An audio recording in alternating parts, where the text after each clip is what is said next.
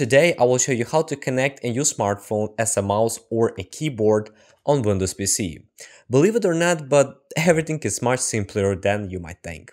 So let's get it started.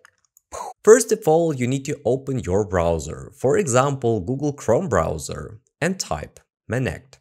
Then you need to navigate to www.monect.com, link I will leave in the video description.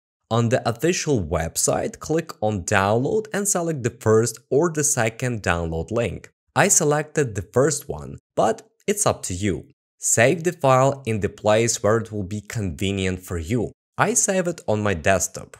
Now install the program as administrator on your PC. There is nothing difficult. After installing, just run it. For the next stage, we will need a smartphone. Open Play Store and type next.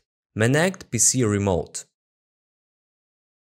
Install the application on your phone, a link to download I will leave in the video description. Finally, open the app and select Connect at the bottom right corner. We will connect to the PC using Wi-Fi. An important requirement for everything to work stably is simultaneously connection of the smartphone and PC to the same Wi-Fi network. So please keep that in mind. Now I can click on the blue window and then my phone will simulate a mouse or a keyboard. I tried to demonstrate on the screen how everything works. When we touch an empty field with our finger, we simulate a touchpad. We can also click on the keyboard icon and type some text. And additionally, there are options that allow us to turn off the computer, put it in sleep mode, etc. In the end, it's all up to you.